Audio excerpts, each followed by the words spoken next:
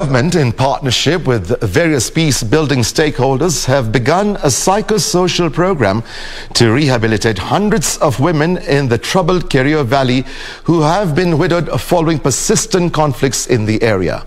Those who have been disinherited will also get legal aid support at no cost.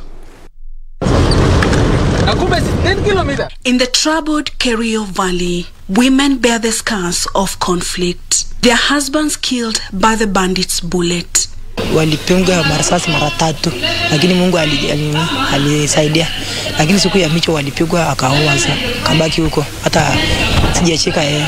These widows of conflict have now been left with only fond memories of their spouses. Tulilima shamba zaidi ya 30 acres. Hilo shamba kweli hiyo melon ilitokezea kabisa. Na tulichunga hiyo tukalima tukapewa dawa tunafuatia kila kitu, lakini wakati melon imekuwa tayari mzee alikuwa anataka kuenda kutoa tuweke kwa gari, mzee akaenda Nairobi kuleta gari.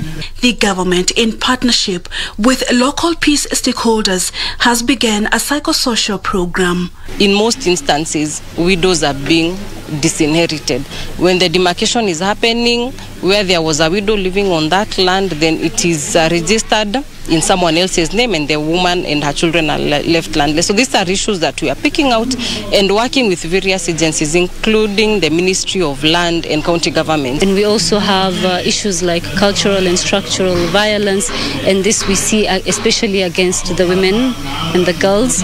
And now with COVID, we've seen cases rising of cultural and structural violence against women and girls.